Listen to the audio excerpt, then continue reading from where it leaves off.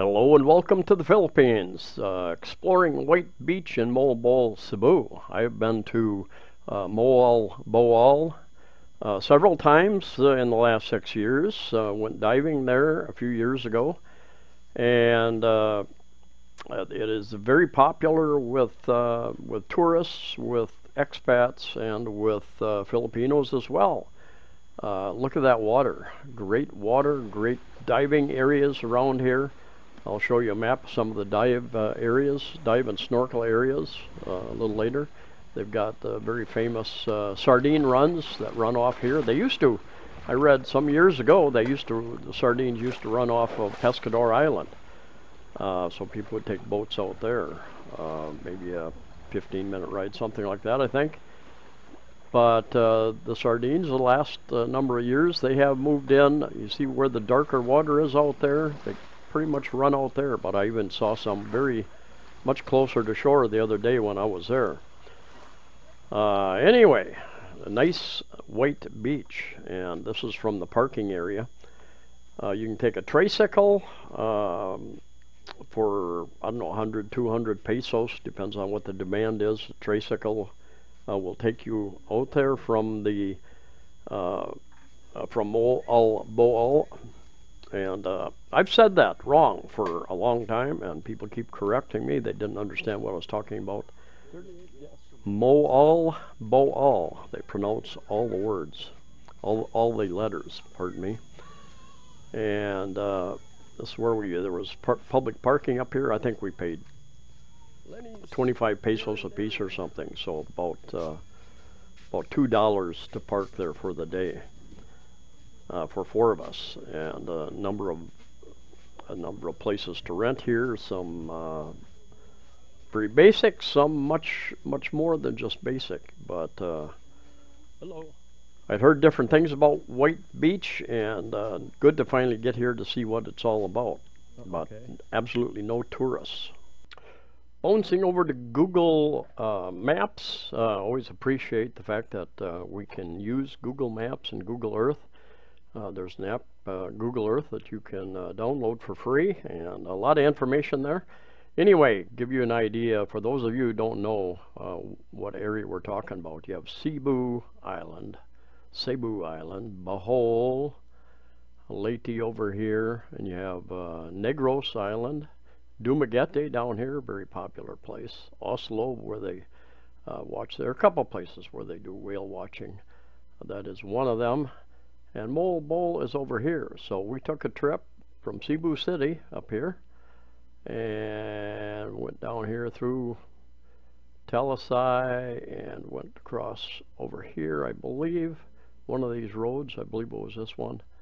And yeah, into Bareilly and down to Moalboal. And that actually is the same view I had out of my resort room. Anyway, we'll zoom in here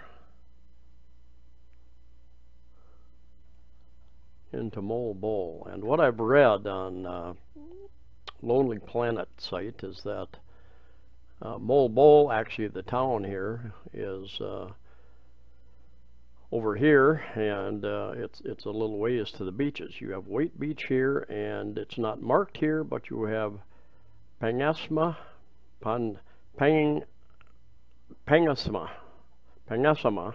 Beach down in this area. Now, you have Pescador Island. I've been diving there, very popular dive spot. I'll show you a little later a map showing many of the dive spots all the way from up here on down further south. Now, one thing about Google Maps is that apparently anybody can put a place marker anywhere they want, because White Beach is listed down here, and in fact, does this look more like a white beach? Let's zoom in. Let's zoom in here. Go back down where you've got a number of resorts along there, and this is not the White Beach, and you can see pretty clearly where the White Beach starts up here. And I think we were parked right in this area right in here. Not absolutely positive. There's some public parking or possibly in here.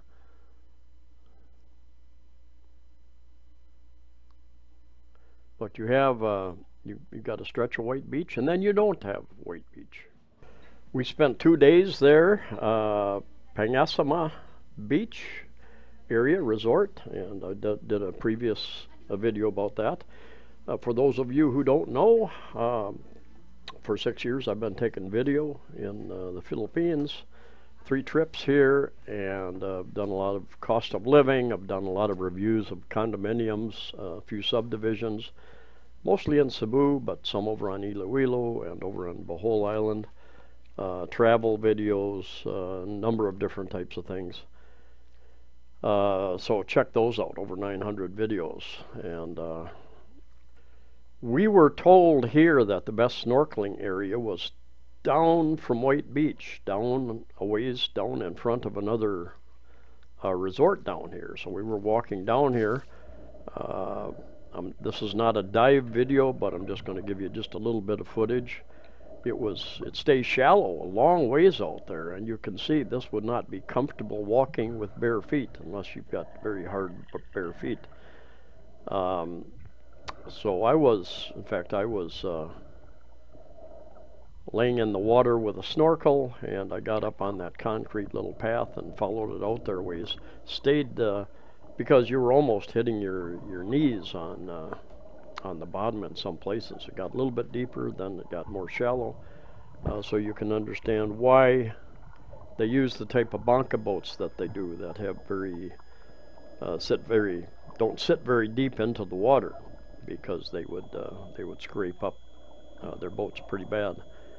Not a lot of fish this particular time, but did see a little bit. In retrospect, we should have taken a boat to drop us off in the deeper water, and that's what we would do next time.